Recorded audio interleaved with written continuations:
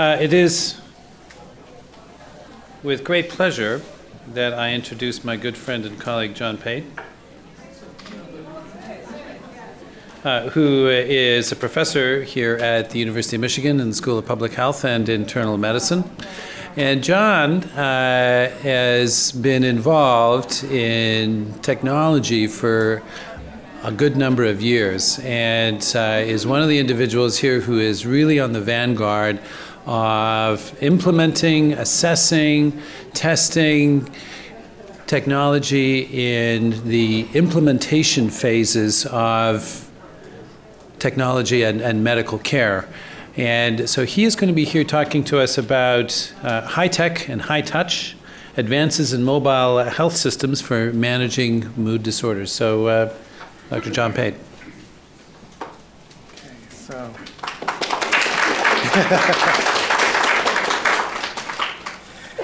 Well, thank you very much. This is a huge pleasure and an honor to be here. I see that they left 45 minutes for my question, so I'm going to try to be especially confusing and unclear so we can really make good use of all of that time. Actually, no, I think we'll do just fine. How do you do this, Melvin? Yeah.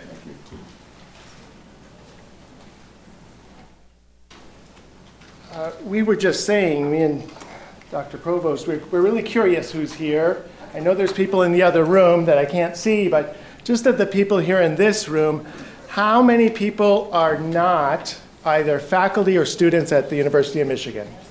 All right, great. Okay, well, welcome.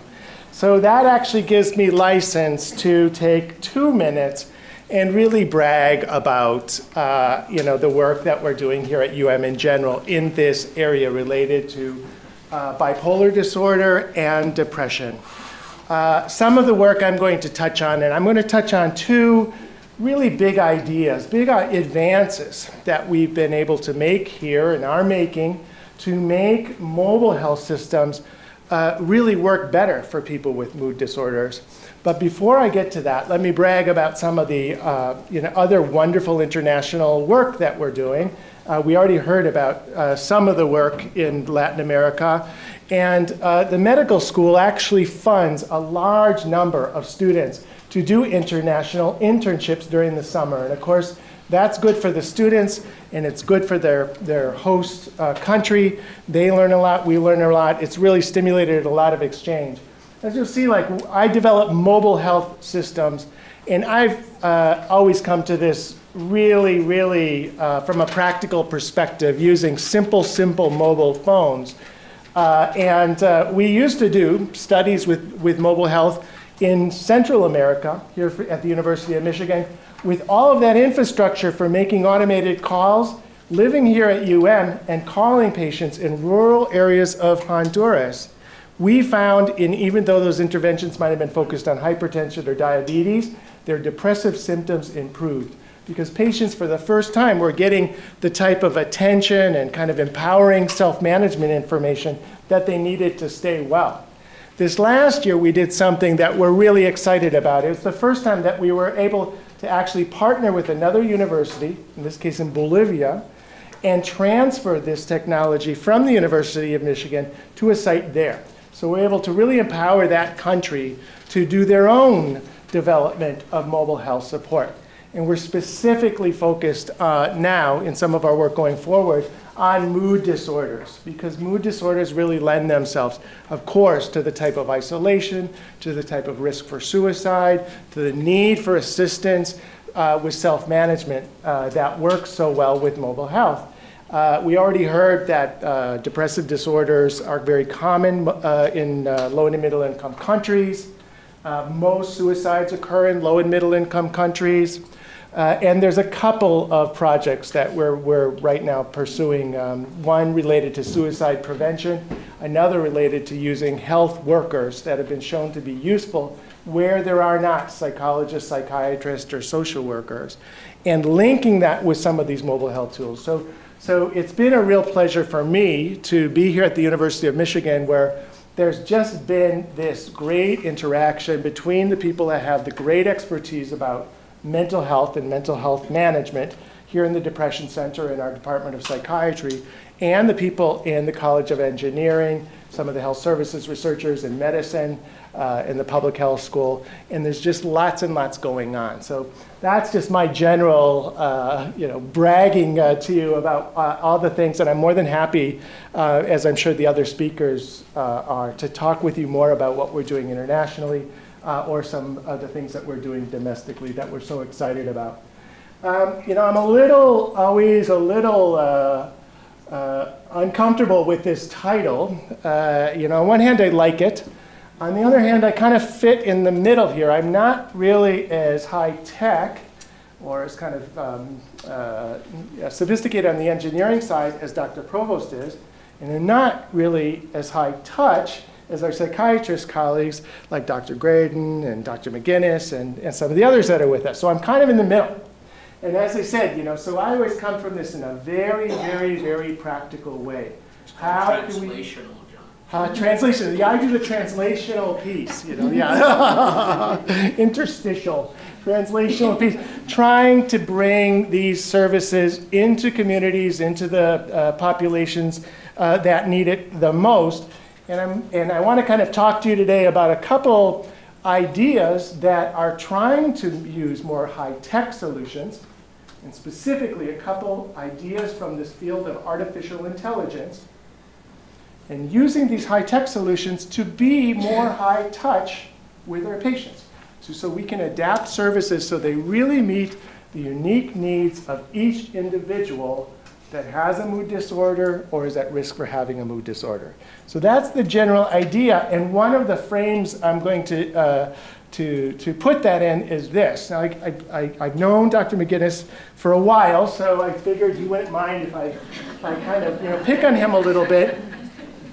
But really, really, this is the goal. We want to use these technologies that we all come together here today to talk about, but we want to be more personalized.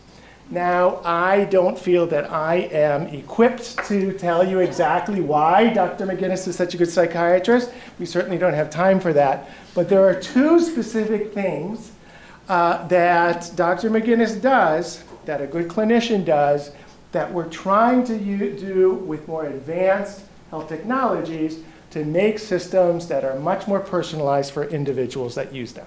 Okay, now let me back up, and I want to talk to you about some of the work that we've done for a number of years using mobile health tools.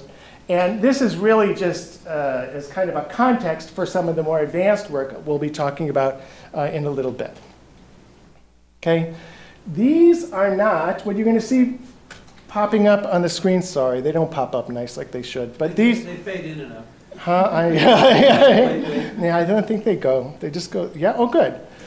These, let me tell you what these are not. These are not studies that show that mobile technology is helpful with chronic disease. Each of these papers is a review of studies that show that mobile technologies can be helpful for chronic diseases, which is to say there are now hundreds of studies that show us that you can use text messaging here in the US, in countries like Kenya, Southeast Asia, to help people that have chronic disease identify when they're having problems, so there's this monitoring aspect, and to help them do the behavior changes that they need to do to stay well. There's studies of people with diabetes, studies of people with asthma, studies of people with chronic pain.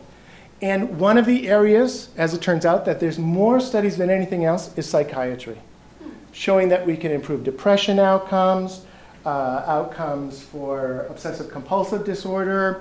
We can help schizophrenic patients take their medication. It's really incredible, and it's kind of not intuitive that some patients that have really difficulty, a lot of difficulty organizing themselves, their cognition, actually are the ones that benefit the most from some of these low-cost technologies. Now, my area isn't text messaging. I've always used what we call IVR, which is automated telephone monitoring and self-management support calls. These are like an outgoing call to your phone that works just like voicemail. Patients receive information, they answer questions on their phone. These are studies of just substance abuse showing that these sorts of calls can gather reliable information about really complex behaviors like substance abuse or substance abuse among patients with HIV. There's more evidence in this field of psychiatry than in almost any other field. This is just one study with 26,000 patients showing that you can reliably measure someone's depressive symptoms using an automated call. Okay? There are other studies that I don't think oh yeah, here we go. Patients' risk for suicide. Another thing that we now know we can reliably measure using low-end technology. This is not the fancy stuff. This is the stuff that we're all familiar with, and it goes very well. Now, sometimes when I present this topic in a group of people that are health professionals, they go, no thanks, robocalls. I would hate that. But there's a big difference when you use them in these contexts. When we interact usually with an automated calling system, it's usually between us and something we want. Like, I just want to order my pizza, right? And we heard the person like yelling, oh, you know, I just want to know when the plane comes in.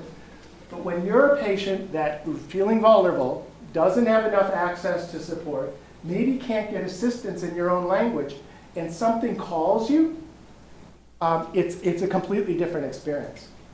And when you report information to an automated system, and a nurse or a social worker or a psychologist calls you back and says, oh, wow, I see your depressive symptoms are getting worse, now you know that in your hand, you have a way of communicating with your healthcare team that you never had before. So it's a completely different experience, and it's an area that we've been very excited about. The programs that we've developed are under this umbrella that we call the Care Partner Program. We've developed it for a variety of different diseases. But the basic model and information flow is always the same. Patients get weekly assessments. They report information about their symptoms and their self-management behaviors. And three things happen. During that interaction, they get very specific advice, tailored advice about what they can do to stay well. So if someone's taking antidepressants and their depressive symptoms aren't getting better, it can say, you know, you might want to check in with your doctor. Hang in there, don't stop taking your medication. It sometimes takes a while for them to work. They get tailored advice.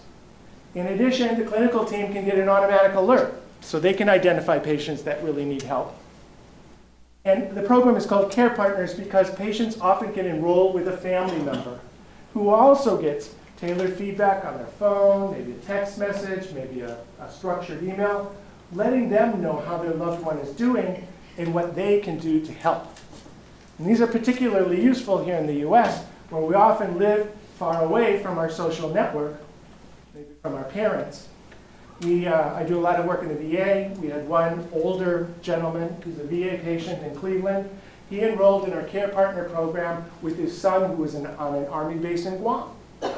Right? So that facilitated this kind of bringing together the social network in this way, and it's been something that's been very attractive in a variety of chronic disease areas. This is a study where we had more than 1,200 patients with heart failure, with depression, with diabetes, with cancer, with chronic pain. Lots of different diseases. And we found something really interesting.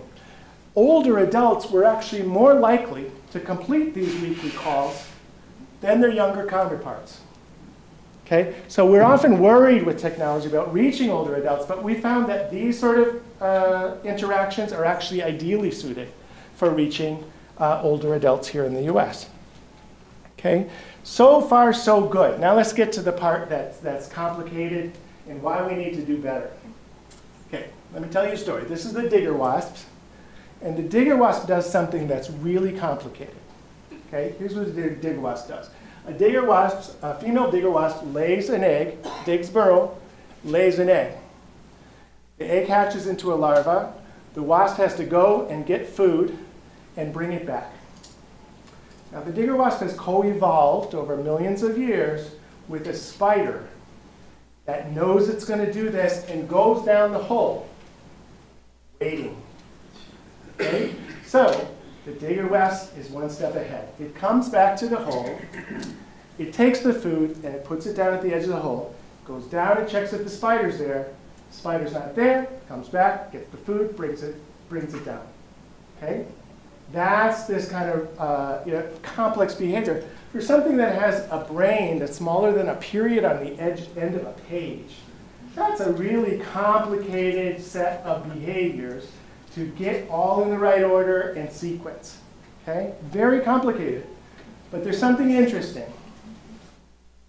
When the digger wasp goes down a hole, take the food that's sitting there up by the top and you move it a centimeter to the left. The female digger wasp comes up and says, oh, I need to go get some food. And it goes over there, oh, there's some food, and it gets the food, brings it back to the edge, goes down and checks if there's a spider. Now, if you take that food and move it a centimeter to the right, the digger wasp comes up and says, oh, I need to go get it. Oh, there's some food. And it goes, gets it, it brings it to the edge of the hole, goes down and checks, and comes back. You can do this 80 times. And the digger wasp will continue to say, oh, there's some food, and it goes down and checks. And it'll repeat the same. So the digger wasp is doing something very complex, but it's not very intelligent. Right? That's the distinction I want to make. Okay. So these automated calling systems that we use, this is the calling flow. You push this, it says this. You push that, it says this. This email goes there.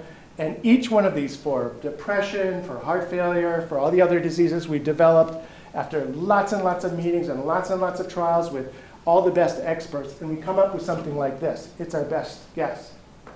But at the end of the day, this is something that's very complex, but it's not very intelligent. The automated systems that we develop are digger wasps. Okay? And that's kind of in the state of the art in mobile health monitoring. You get a call every week, you answer questions, you get the call the next week, and that's what we've been doing. And we think we can do better in two ways that take advantage of some of these specialized areas that come under the basic umbrella of what we call artificial intelligence. Okay? Some of you remember where that quote is from, I'm sure. Where'd that come from? It was the debate. Was it Walter Mondo? Carter. It was the Carter debate. Yeah, right? And why was that such a cutting thing to say? There you go again. That was just devastating in the debate because when you say there you go again, that implies your answer is a wooden response. You're not thinking of what's really happening here. You say that all the time. One of the worst things you can say when you're in a couple is that's just like you to say that, right? Most cutting, it means you're doing something, it might be complex, but it's not intelligent at all. That's what we've been doing, is being like that, okay? So one of the areas that we think we can do better is this. And we looked at it specifically in our Care Partner program for people that have depression. Now, as I mentioned, in these programs, patients often get their depression symptoms monitored with the PHQ. Right? It's a common depression measure. And we ask them about things like their medication adherence. Okay? So let's pick on Dr. Graydon. So Dr. Graydon was in the Care Partner program. And I called him every week with the automated call. And I said, Dr. Graydon, did you take your medicine today? And he said, yes. And he's now said yes 40 weeks in a row. On week 41, what do you think the chance is that Dr. Graydon's going to say no? Very unlikely, right? Really unlikely. And that's, in fact, what we found, even on depressive symptoms. So let's focus over here. In these automated calls that patients get every week, they all have depression. We're monitoring them. Overall, 22% of the time, someone has moderate or severe depressive symptoms. Okay? But if they had reported moderate or severe depressive symptoms the last time we called them, there's about a 72% chance they're going to report it today. And this is even more important. If they didn't have depressive symptoms the last time I called, right, 93% of the time, they're not going to have it today. So just with that one bit of information, we have a pretty good idea of what someone's going to say.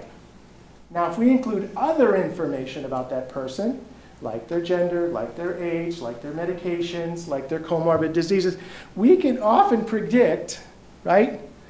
Just like an old married couple, we can often predict what the person's going to say before they even say it. Now that has two great benefits, right? One is it makes us more like Dr. McGinnis here, okay? If Dr. McGinnis had a patient, and say, he's had this woman as his patient for 25 years, and she came in today and she says, Mary, do you smoke? She said, Dr. McGinnis, I haven't smoked for 25 years. I didn't smoke when I saw you 2 months ago. No, I didn't pick up smoking today, right? That might be an important question, but he knows from basically what he's asked that person before, what's likely to be a problem and what's not, and he's going to adapt that interaction to the person. The first time he saw Mary, she was a Caucasian, 55-year-old woman with depressive symptoms. After seeing her for 25 years, hopefully she's not that. Hopefully she's married. And he's able to adapt to what he's doing, not only to make it more patient-centered, but to really identify the things that are going to be a problem. Okay. The other great benefit of that is that it allows us to use that time better. Now, if we're doing an automated interaction, we don't just want to gather information from the person. We want to give them help. We want to give them advice. We want to make sure they're plugged into care. We want to educate them about suicide and suicide risks. We want to help them with their psychotherapy if they're in cognitive behavioral therapy. So now this opens up the opportunity. If we're not asking them all these same questions again and again and again, we can do better. So this is one of the areas that we're trying to do better. And this very complicated map is from something called the Web of Science, and it shows basically who publishes with who across different disciplines. And the closer you see the boxes, the more likely it is that that discipline publishes with the other discipline. And they do this, there's all those, the published papers are online, and they use something called network analysis to make these webs and show who's talking to who. See something really, really interesting, okay? There's clinical medicine and psychology, right? There's engineering. Couldn't be farther away, okay? So one of the things that we're doing to solve this problem is here at the University of Michigan, we're bringing people from our College of Engineering together with the people here in the medical school, the School of Public Health, the School of Nursing, the School of Pharmacy, to solve some of these problems and to bring the complementary skills that everyone has together to make these interactions and these mobile health tools more patient-centered, more high-tech, and more high-touch at the same time. Okay. Now, in addition to being more patient-centered and kind of more adaptive and something that makes you sound like you're listening to the person, there's the other great benefit for being adaptive and not asking a lot of useless, redundant questions is this, and it has to do with multi-morbidity. We heard a little bit about cancer and depression already. This is data, actually happens to be from Scotland, from more than 1 million people in Scotland. And it shows of people who have this, who also has this. Okay? So you can see, for example, that for people with diabetes, 24% of the people also had coronary artery disease. Okay? And where do you see? The size of the bubble indicates two things that are really commonly associated. Where do you see the big bubbles?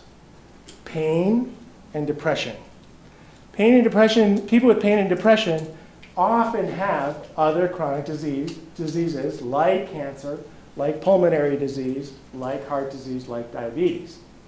So it's really a tricky thing when we're developing an intervention, an automated system, to know how to address all of these things that someone has going on at the same time. Okay, here's a quick illustration. This could be a very typical person, right? They have diabetes, they have depression, and they have chronic pain. Common in the VA. Sometimes I think that's half the patients at the VA. But very common combination. And within each of these areas, there's a lot of different things we would like to talk to the person about. Are they taking their medications? Are they checking their glucose regularly? Are they practicing their cognitive behavioral therapy? Are they experiencing side effects? There's so many things that we would like to ask them about. But we have this problem of these limited interactions. So just for the sake of argument, let's color code these. So just give them each an individual color. And if we're calling someone every week with an automated call to kind of monitor how they're doing, this is what we wish we could do. Every week we call them, we wish we could touch on all of those 15 different things, and some of those might have 5 questions in them. We wish we could hit them all. But we never can do that. You'd have someone on the phone for an hour. Okay? So what we usually do, at least for us researchers, is we say, oh, this is a diabetes intervention. Like the person has depression, like that's another study. And we ask them about 5. And we do that again and again and again. And as you saw before, that might be really wasting our time. Okay? That's one thing we could do. Another thing we could do is we could ask them, you kind of switch off every few weeks and ask them a little bit about this. But that's in a certain way just as brain dead as asking them every single week. Right? We might be asking some things too infrequently and other things too much. If each of those areas has many questions in it, we could squeeze in a little of each. And now we're only asking them 2 questions from a depression evaluation. That's not enough to really get a sense of how they're doing with that. We don't have a sense of how they're doing with diabetes. I mean, we're not doing well on anything. Those are currently the options. We think we can do better. And we're going to do better by working with our colleagues in engineering to identify from each patient what is the actual correct frequency to monitor each of those 15 things so we don't miss anything that's really serious, but we're able to use that time as effectively as possible to monitor the whole range of health problems that they have and also save some of that precious time to give that person the self-management support they need. So each person might have an individualized schedule, and using some of the techniques to be able to predict what people are going to say based on what we know about them already, we think we're able to develop these adaptive systems so that we can actually use our contact time with patients much more effectively. So that's one thing we want to do. And then now let me briefly touch on the other thing. There's another colleague in engineering, Dr. Satinder Singh. He's an expert in something called reinforcement learning. Right? Another area that has a lot of potential. It's used in robotics, used to predict what the stock market does, used to predict all kinds of things, but we've never used it in developing systems for how we communicate with people with depression or bipolar disorder. So what is reinforcement learning? It's actually something that's really, really simple. Okay? You have an agent, that's the system here, that's interacting with a person, that's the environment, and it tries different things, and it gets feedback of what happened, right?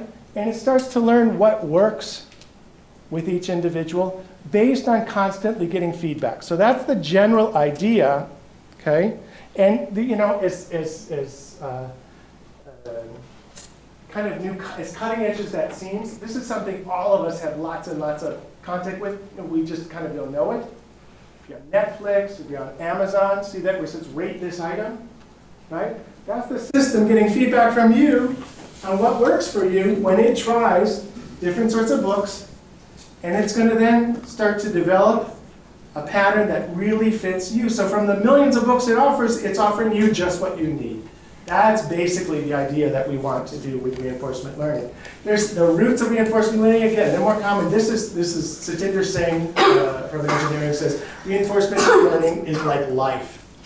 Reinforcement learning is how you learn how to ride a bike, right? When you fall down, you learn, oof, don't do that again, right? And you can start to adapt your behavior and fine-tune it so that you can use this experience more effectively. Now, reinforcement learning does something that's even cooler than that. Okay? Now, in the most basic sense, I'd say I try something, and you'd say, bleh. I'd say, okay, let me try this. Bleh. Let me try this. Well, that works. Okay, I'm going to do more of that. That's the base case. But reinforcement learning algorithms can do something even fancier.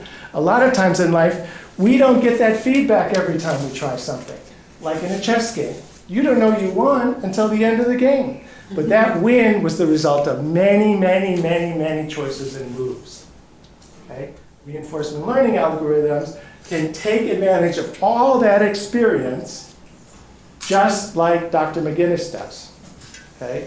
Dr. McGinnis, as a more experienced clinician, can help patients and give them advice, even though he might not necessarily see during that visit or during next week or the week after, whether that advice was right or not. Because he's able to use all the experience that he's developed over the years with that individual and with people like them to make the right decision over time, right? And that's something called temporal credit reassignment. It's a fancy term that means that you're able to really see things downstream and use the experience that you've developed over lots of time and lots of trials with lots of different things to make the best decisions, right? So if we can use these sorts of techniques, we can develop automated systems that are now acting more like Dr. McGinnis, right? They're making better decisions using, in a way, wisdom from all the experience that they have. This is light years away from where we've been with calling patients every week or every time, every night at 5 you get a little text message reminder that says you should take your antidepressant. It's a whole different world. But we're able to, by bringing together our colleagues in engineering with our colleagues that really understand what the problem is in important areas like depression or bipolar disorder, we're able to develop these adaptive interventions that are going to be much more patient-centered, much more efficient, and much more like something that someone's willing to use over the long term. Okay? We have one of these reinforcement learning studies going on right now with something called M cubed, right? Everything at University of Michigan is M something, right? M cubed means that you had to apply to the university with colleagues from 3 separate schools, right? So we have colleagues, myself, in the medical school, someone in the College of Pharmacy, and Dr. Satinder Singh from the College of Engineering, to develop a reinforcement learning text message system that can really figure out what is going to help this person take their message as prescribed, their medication as prescribed. It's not always about reminders. Some people don't think that their disease is serious. Some people are worried about side effects or being addicted to a medication over the long term. Some people have problems with cost. Some people have reminders. So usually what we do is kind of randomly send people messages about everything. But by having people use electronic pill caps so we know if they're taking their medication that day and that week, we can adapt the message stream to that individual based on having his feedback so it addresses that individual's unique needs, concerns, and preferences. Right? So that's a very specific example.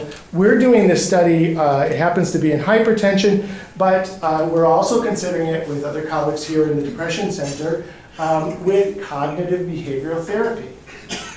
Now, for those of you that are familiar with CBT or cognitive behavioral therapy, there's a whole variety of skills that it tries to help people with who are depressed. Okay? You never really know. Usually what we do is we just try to teach people all of them because you don't know what's going to work with what person, and that's just what a course of therapy looks like today. Okay? By using this mode and monitoring someone's mood, we hope to be able to figure out what types of skills are really the most effective and really most desired by which patients and which types of patients. So we can take what we're doing now and do it better, be more effective and more efficient at the same time. So that's an example of how we can use reinforcement learning to make depression care better. So, this really has been kind of the ideal for those of us that are kind of geeky researchers, right? We want to make a robotic, automated system that can really, do better than what we're doing now. But we've learned over many, many years that this is not what patients like. This is not what patients want, okay? And we don't think that we can make a system that will ever be as good as Dr. McGinnis. We all recognize that. But we're hoping we can do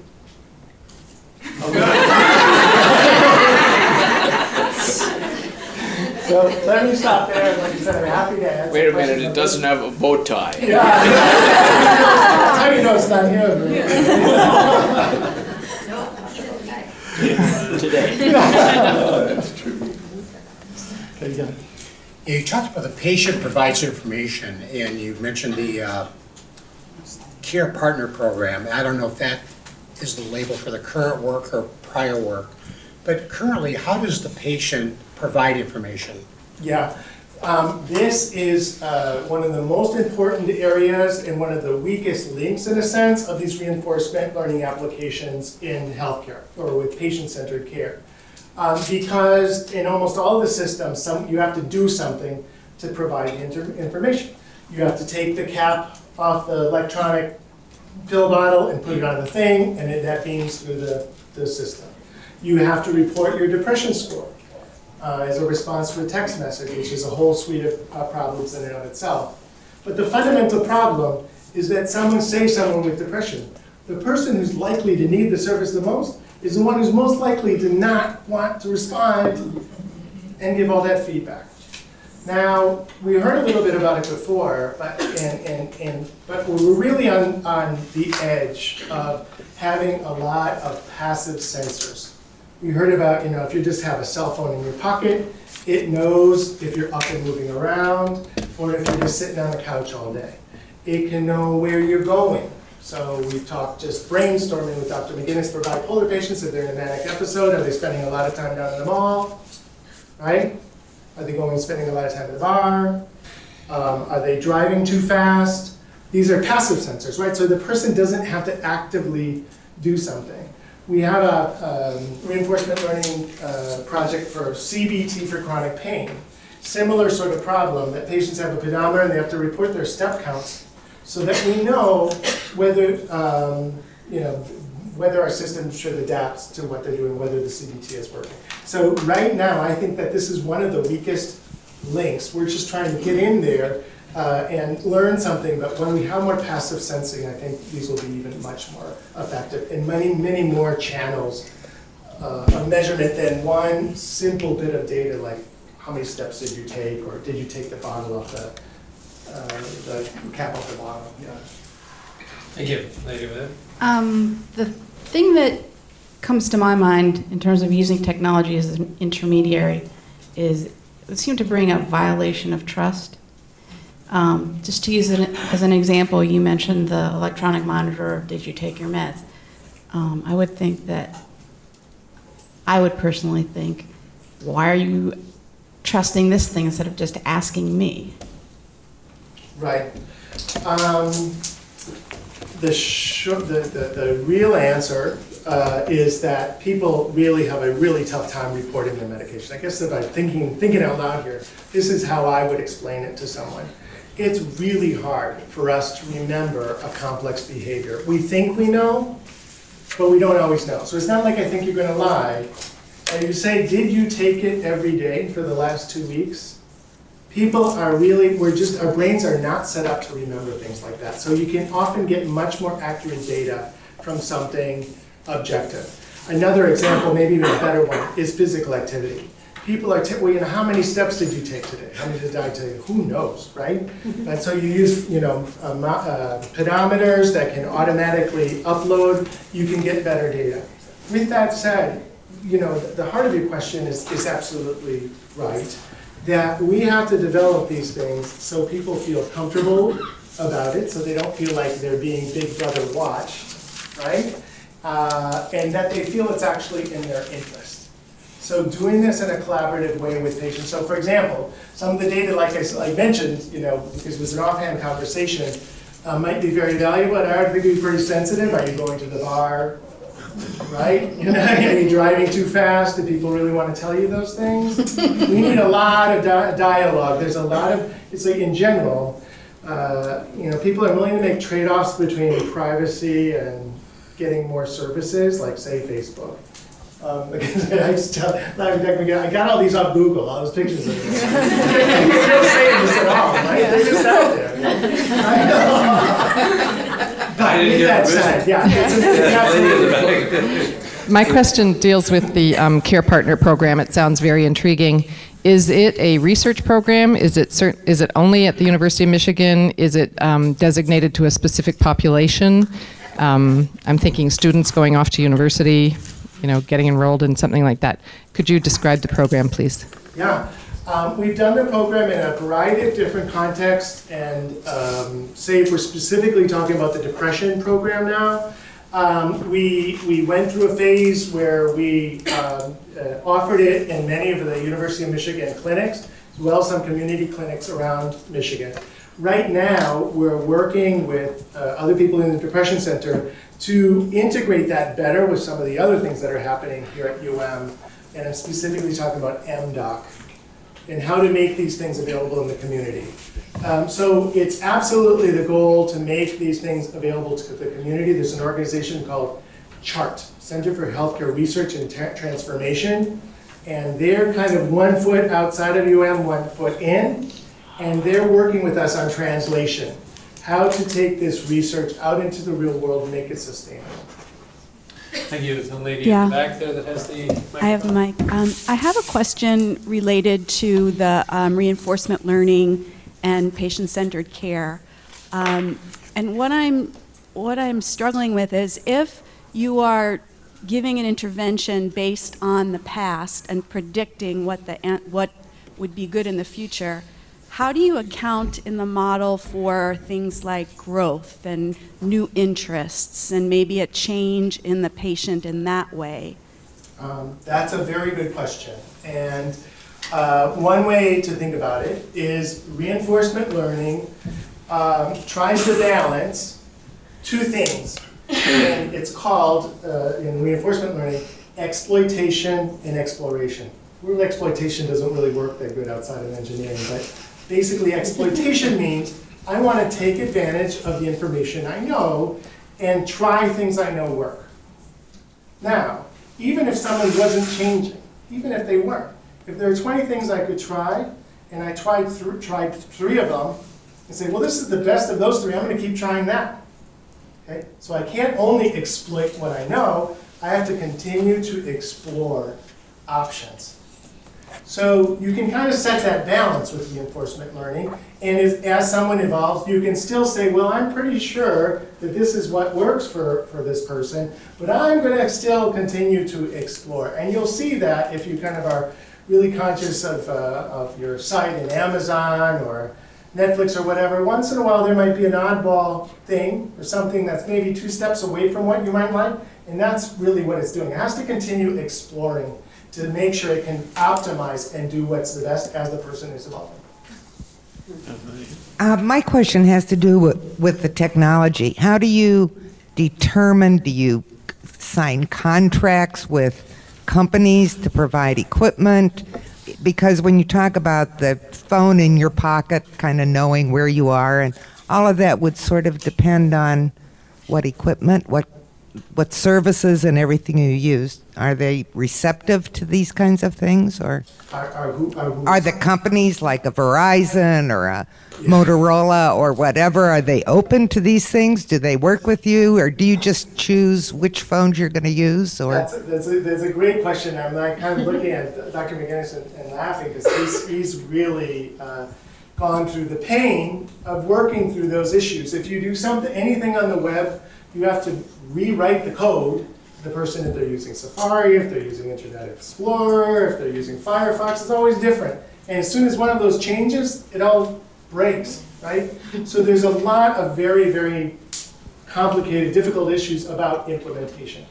To be honest, I mean, most of my work has been on the research side where we're trying to prove that these things actually can be of help, and then hopefully, hand them off or partner with people that think more about those things. But too often in the past, as academics, we've completely ignored those very, very concrete issues, and we write papers and it looks great, and then no one sees it in the real world. So we're trying to do more implementation science, what's called translational science, but at the same time, we're trying to kind of continue moving ahead with the concepts. I don't know if you want to say something about your experience with the phones and the different versions. Yeah, we've worked with a number. The one particular phone company that we've worked with, we just selected them because their service was relatively inexpensive, and that's how we went forward with in a practical sense. But I think there are 2 issues here. Really, is the development of new technology and patenting that.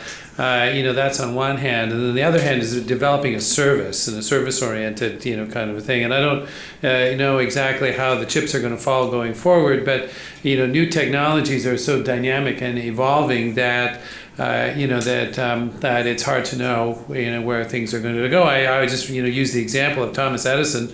He gave out his light bulbs in the beginning, and he sold the service with the electricity. So we may have something like that emerge. So I think there's one more question here.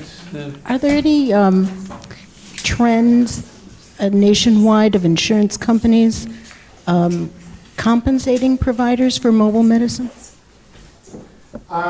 Yes, and one general example is here in Michigan. We are, I hesitate to say this, we may have a bad experience with Blue Cross Blue Shield, but they tend to be one of the more enlightened insurers in the country in developing systems to incentivize and make possible patient-centered care. They really do. They've been a great backer of our development of our depression care management program, and right now they're looking to co-fund a program for patients that have just left the hospital.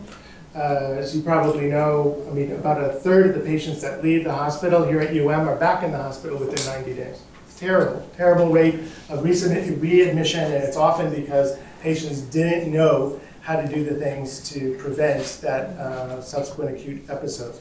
So some of the things that a big insurer can do is to give providers like a bump, a bonus, if they're doing certain things that they feel is good care for chronic disease management.